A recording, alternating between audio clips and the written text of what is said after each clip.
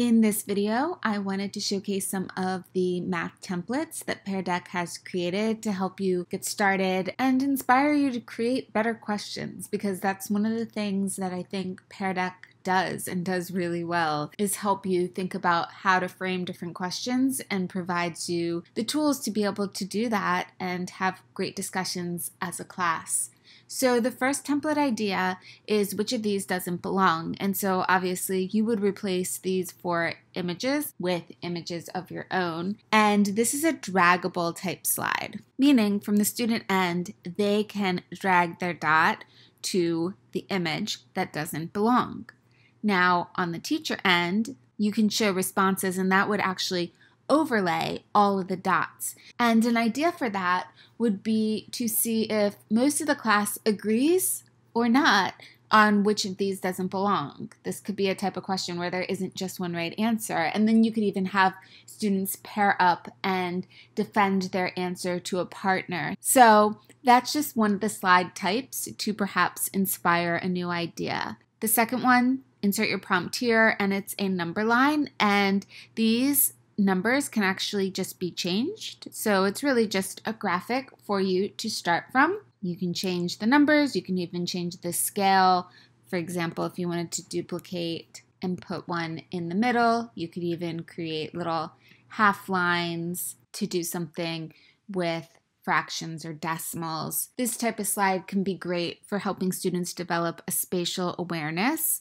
The drawing type slide, you could do -2 + 3, for example, and have them just kind of use the number line to figure out where they are. There are a lot of different possibilities. The great thing about this is when you're ready to discuss as a class, you can look at everybody's thought process and really discuss those on the board. So you can go ahead and just look at one student at a time and go through those, have students explain their reasoning so that you can really bring awareness to the different ways to solve problems.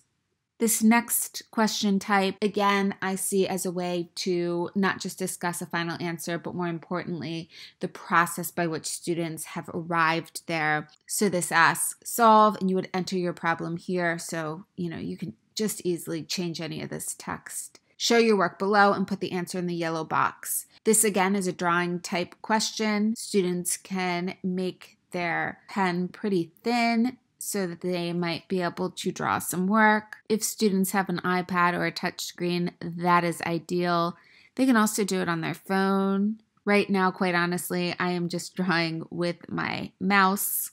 And so all students could put their process of solving, and that would be a way to just discuss all the different answers that the class gets. If there are some wrong answers, everything is displayed anonymously through the projector view. And so this is a great way to discuss the correct answers and the incorrect answers. And for the incorrect answers, what were any common misconceptions that students had? Discuss it, talk about it, and learn from those mistakes. For any correct answers, talk about how the approaches differed, if one approach was more efficient, why students might take different approaches. And again, for those incorrect answers, really identify the source of the error and analyze potential sources of those common misconceptions so that everybody in the class can grow.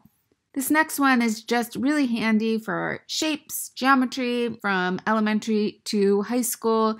We can use all these different shapes. This is a drawing type question, so you could just delete all of the other shapes except, say, the circle, if that's what you want to focus on.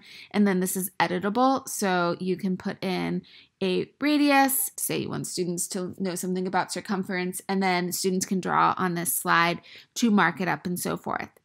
The next one is a graphing template. So you would enter your problem here, and you can, again, change any of this text. So you can change the scale as you need. And this would be another drawing response type question. So students would be able to draw. Maybe they would plot some points, and they could use the line tool.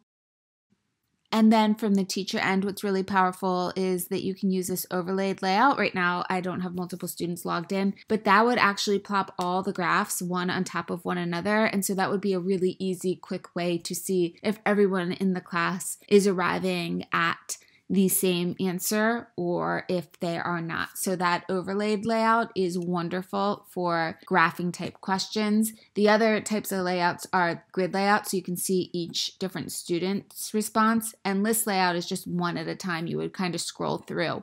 But for the graphing problems, to see if there's consensus, it's really powerful to just use this overlaid layout. The next question is just a why question, a reminder to ask students to explain how they got that answer. And this one would be a text type response. The power of putting these types of questions in is it helps students really verbalize their math reasoning. And that's a very important skill for students. So having this in the math templates is a great reminder to all of us math teachers. Remember to ask students why and to verbalize that process. Now, if you didn't know, Desmos embeds beautifully within Pear Deck. So it looks like this on the student end. All you have to do is go down here and make it a website type slide.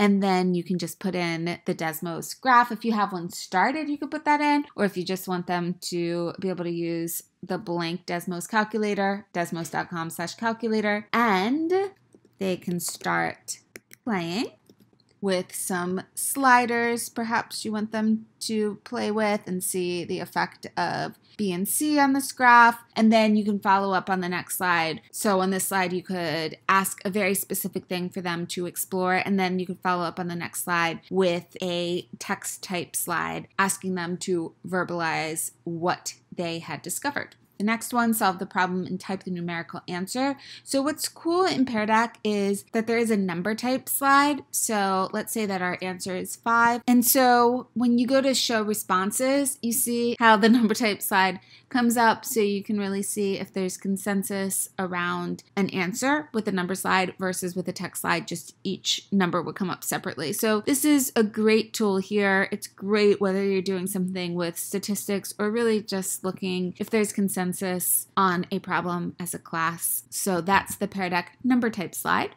Then there's multiple choice too, so you could insert a story problem or something where you have multiple choice answers, and that would be really easy to see if students are agreeing. So it would look kind of like this. And though I love having students explain why they get what they get, it's also important to get a pulse and a sense of class needs and if we need to spend more time on a certain thing or not. And so multiple choice is always great for that type of thing. Finally, there are always these beginning and end of lesson slide types. And one of my favorites is in 1 minute, write the most important thing from today's lesson, or pretend your friend was absent from class today. I love that one too. Circle how you're feeling to get a sense of how students are feeling at the end of class before you close, just to know what students you might want to go check in on first. Those are always great to end the lesson with also. But I'm excited to show you some of these math template ideas to hopefully spark and inspire some different type of questions that you might ask in your classroom. Hope you enjoyed.